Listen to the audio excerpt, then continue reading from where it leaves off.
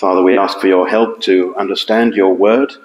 Let us not shrink from the challenges in it, but be made humble, our hearts softened, that we might grasp with joy what you have to say to us and apply it to our lives. In Jesus' name, amen. So on recent Sunday evenings in our journey through John, we've been focusing on the raising of Lazarus and its aftermath. That included the plots against Jesus, his withdrawal and return around the time of Passover, his anointing at Bethany by Mary, and the Lord's rebuke of Judas for his tone-deaf criticism of Mary, which may have been the tipping point in his disillusionment, his resolve to betray Jesus. So tonight we're looking at the triumphal entry of our Lord into Jerusalem, which is covered by all the gospel writers, but with the unique slant that John places on it, wherein he ties it in with Lazarus and the effect of that miracle.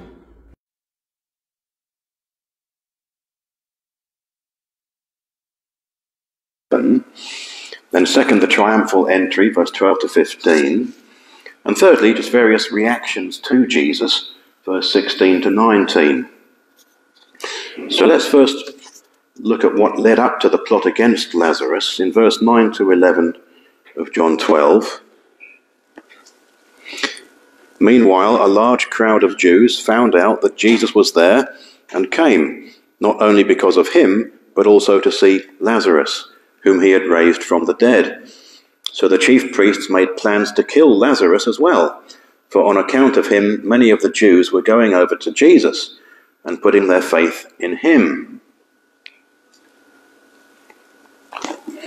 So the people who came to see Jesus here in verse 9 were not the leaders, they were ordinary Jews, excited by the reports of the raising of Lazarus.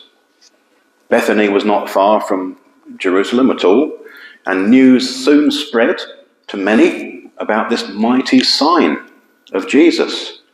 And so instead of focusing on the Passover, crowds of Jewish pilgrims now flocked to see Jesus, whom they'd found out was still there. They converged on Bethany, which suddenly became a rival place of pilgrimage to the capital itself. And they also wanted to meet Lazarus in person, this living miracle, a man who had experienced death and yet come back from it. Now the chief priests, hearing of this, took counsel together. Verse 10, they couldn't tolerate this turn of events. And having already plotted to kill Jesus, 1153, they now resolved that Lazarus too must be eliminated. Now they may have believed that it was never a genuine resurrection, that it was all staged and fake. And so they would have thought that by killing Lazarus, we'll put that myth to bed, right? But whether they believed it was true or not, the real issue was that Lazarus was a major reason why even more Jews were deserting their leaders, verse 11, and going over to the side of Jesus and putting their faith in him. Their numbers were increasing, and the chief priests could see that this was a threat to their authority and order. It was doing untold mischief to their reputation, the Jews switching their allegiance. And as for the Sadducees especially, this was a clear denial and affront to their doctrine that there was no resurrection, past, present or future. People who don't fit the narrative, people who in Christ are no longer what some of you were. 1 Corinthians 6 we read on Wednesday. They will very likely come under attack from those who accuse of hate, but are really full of it themselves. How long before we see martyrs in this land again, just for daring to say that Christ has given them new life and brought them out of sin? Don't call that sin, but I've been saved from it. Lazarus was really raised from the dead, and for that they wanted him dead. Second, the triumphal entry, verse 12 to 15. The next day, the great crowd that had come for the feast heard that Jesus was on his way to Jerusalem. They took palm branches and went out to meet him, shouting, "Hosanna! Blessed is he who comes in the name of the Lord. Blessed is the King of Israel." Jesus found a young donkey and sat upon it, as it is written, "Do not be afraid, O daughter of Zion. See, your king is coming, seated on a donkey's colt."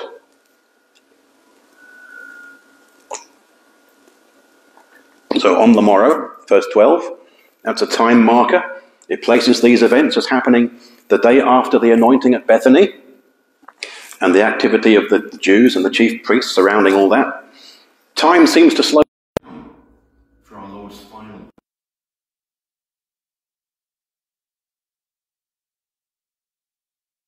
We're converging on Jerusalem for the feast, possibly in the millions. Policing them was already a nightmare without the added excitement when they heard that Jesus too was on his way to Jerusalem.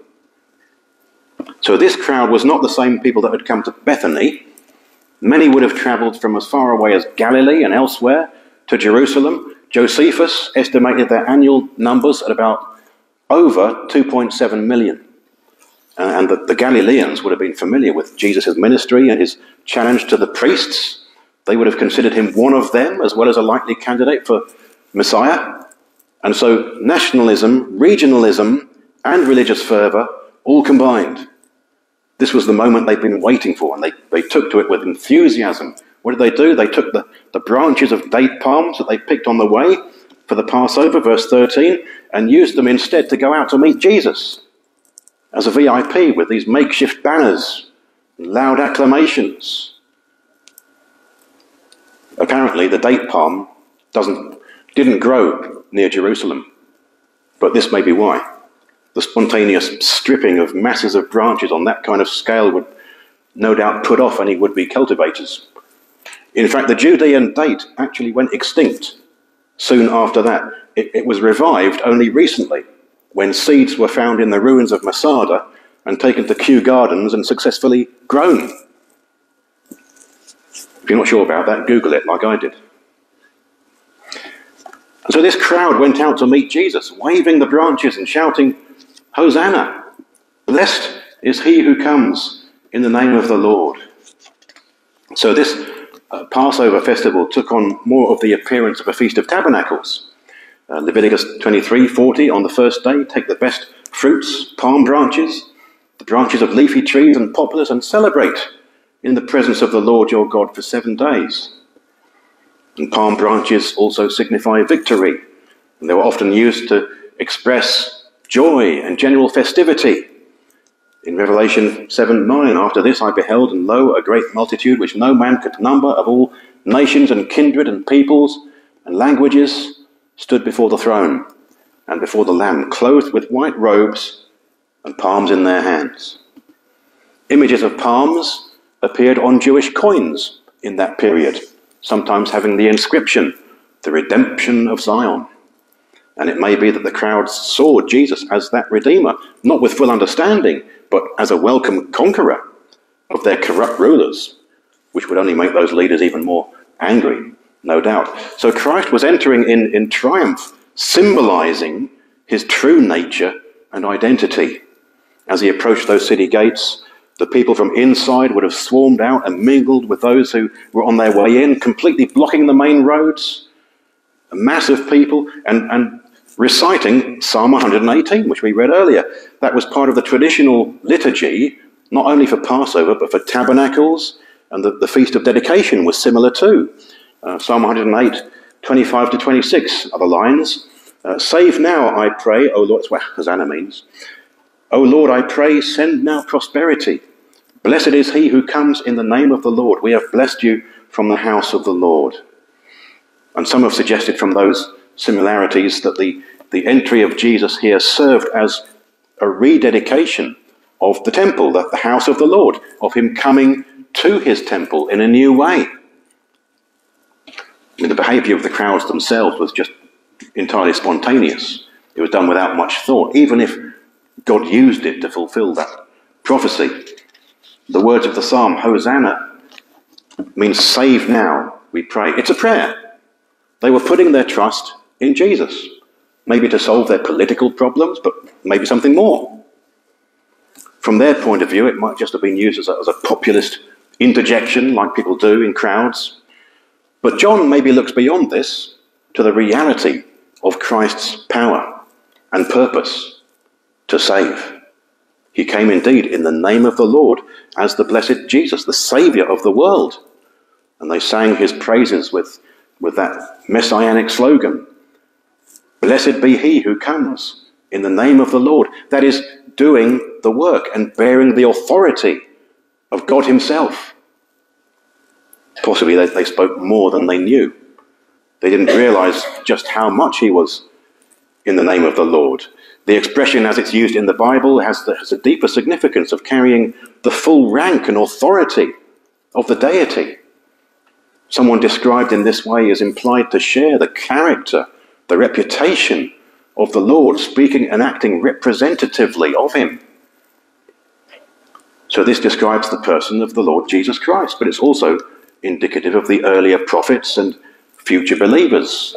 Mark 16, 17 to 18, "And these signs will accompany those who believe. In my name they will drive out demons. They will speak in new tongues. They will pick up snakes with their hands, and if they drink any deadly poison, it will not harm them. They will lay their hands on the sick, and they will all be made well in his name." I mean, those things are not to be tried at home to test the Lord, but if it comes to a critical situation, yes, he may intervene in these ways, and there are testimonies to that. We too, in him, have kingdom authority to exercise in his name. So the Jews were expecting one to come in God's name, and they felt that Christ was that one. And not only that, "Blessed is the King of Israel." Now that wasn't even in the psalm. They've added it on. But like that other add-on, the filioque clause is not wrong. But it was even more provocative. "Blessed is the King of Israel." That's unique to John's account of the entry. It appears elsewhere in the Gospels, though, and the idea of kingship serves later to give the charge on which Jesus is put to death. John 19:12. "And from thenceforth Pilate sought to release him, but the Jews cried out, saying, If thou let this man go, thou art not Caesar's friend. Whosoever make himself a king speaketh against Caesar." So the kingship was the charge on which he was put to death. Jesus had earlier refused to be made king. In John 6:15, therefore, when Jesus perceived that they were about to come and take him by force to make him king, he departed again to the mountain by himself, alone. But now he seemed to accept all this ovation as he quietly and carefully made his way in, trying to not get completely swamped in this crowd, but to actually get to his destination. But it was true of him. John 1:49, "Rabbi," cried Nathanael, "you are the Son of God. You are Israel's King." He is the King. And yet his riding into Jerusalem on a donkey symbolized the Prince of Peace, a very different concept of Messiah from the popular one. The crowds seemed to fully expect a political, nationalistic revival through this man. That would not be, but nevertheless, he was their king. And we're told that Jesus had found a young donkey or ass, verse 14, or possibly a donkey and its foal. John doesn't go into how he came by it, but Mark tells us it was by the agency of his disciples.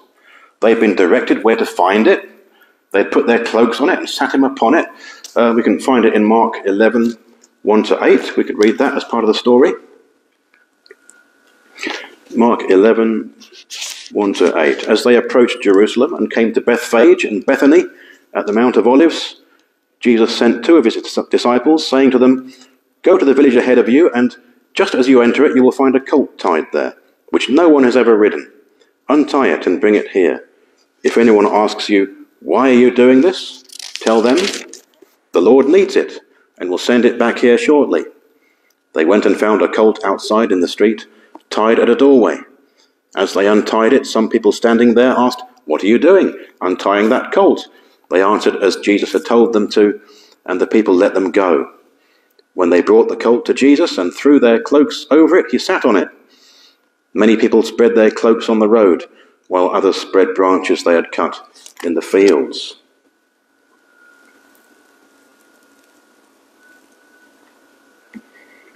The ass was considered an animal of peace, as opposed to the war horse. It was not what some had been expecting, who wanted a political uprising. Judas may have been among those. But all John is interested in here is the detailed, acted fulfillment of prophecy, of Scripture.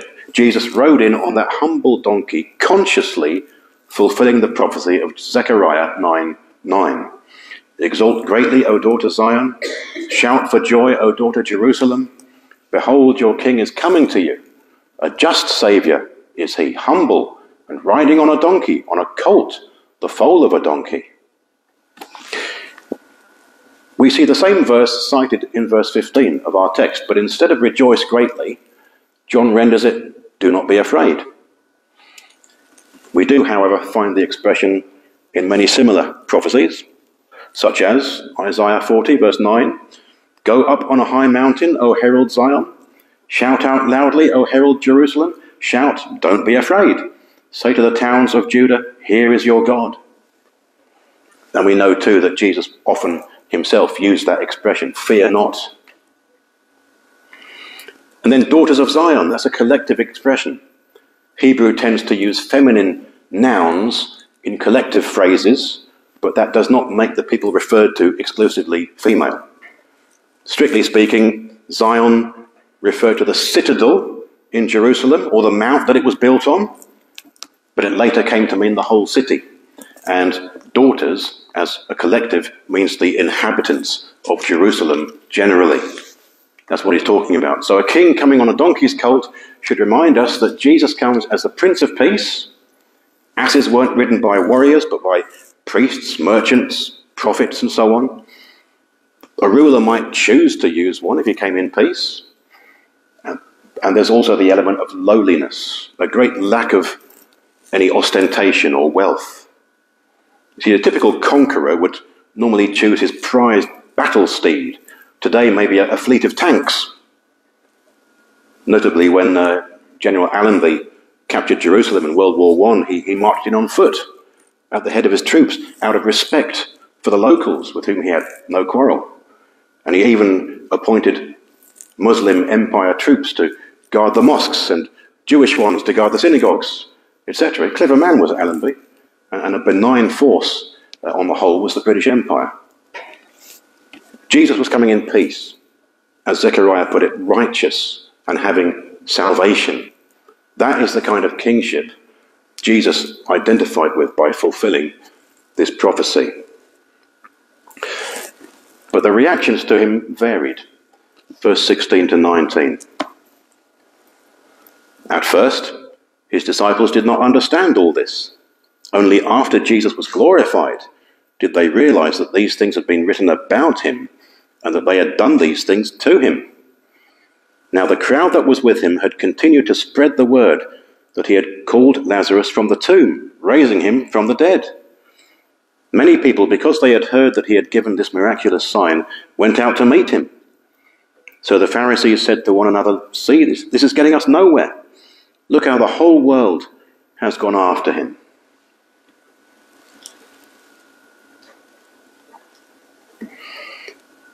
So the disciples of Jesus observed these things and even participated in them, but at the time they didn't fully understand the royal significance of these signs and illusions.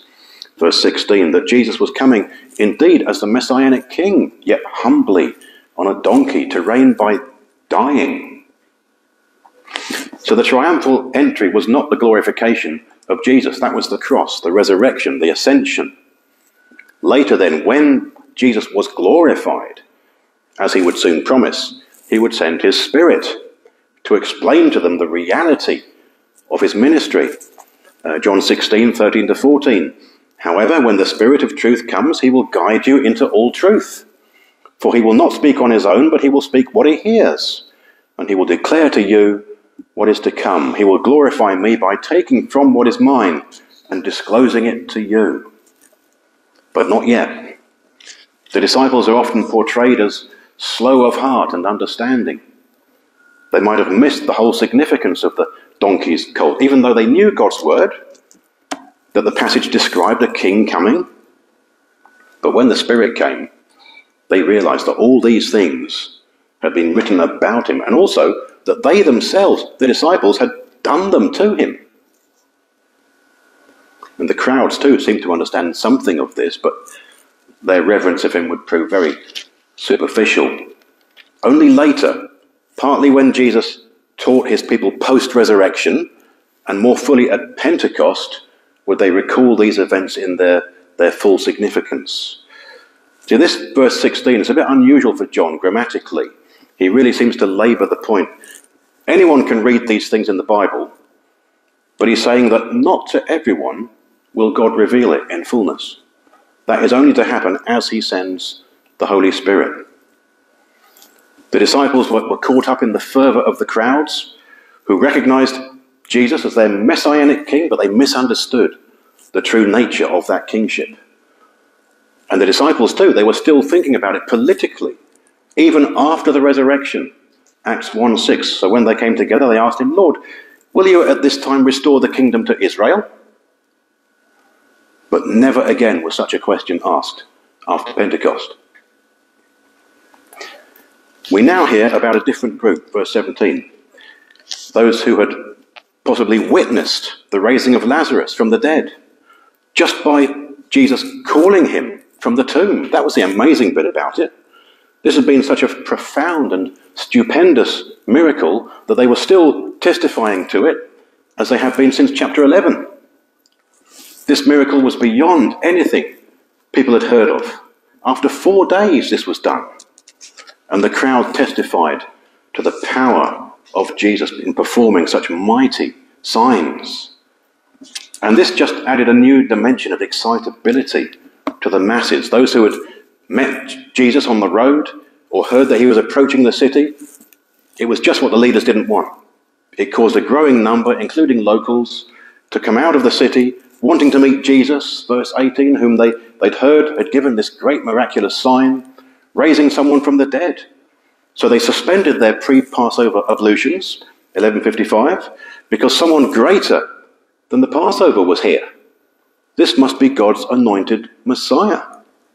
Out they came, converging with those pilgrims trying to get into the city, and the result would have been mayhem, a growing knot of people mobbing Jesus on his donkey that was beyond the control of the governing authorities. There was no way in the world they were going to arrest him that day. And so at last we get the reaction to all this of the Pharisees, verse 19. It's understandably pessimistic. Among themselves, they acknowledged their impotence to control the scene, seeing all this fever-pitch fervour surrounding Jesus, and decided not them. They seemed to be left without a solution to this Jesus phenomenon, and they were clearly frustrated about it, indignant. They said to each other, probably in Aramaic from the wording, "See how you're not getting anything done, you're useless. Look how the whole world has gone after him." Well, if only. It was a superficial kind of hero worship the crowds were showing, but still. The Pharisees had totally failed against Jesus, but as for him, he was having all the success. It was only a few 100,000 people, but still. Two things are revealed. The people, by their devotion, point to the fact that Jesus was sent into the world not to judge, but to save. John 3:17, "For God did not send the Son into the world to judge the world, but so that the world might be saved through him." You see, John is saying the people followed Jesus rather blindly. They didn't really understand what he was about, but he's using the fact that they did to say that yes, we should, but we should have that knowledge as well. We should know that he really did come to save. He is the saviour of the world. We need to come to him and receive that salvation from him. And as we see in the very next verse, which we'll have to wait, we see some Greeks. And the Greeks represented the Gentile world, and they were now knocking on his door. So God sent his Son into the world to be the saviour of the world, for the Jew first and also for the Greek. You see, John seems to want to use these words of the Pharisees prophetically. When the gospel began to be preached, that was the general perception, that the whole world had been turned upside down. Acts 17:6b, these ones having upset the world, come here also.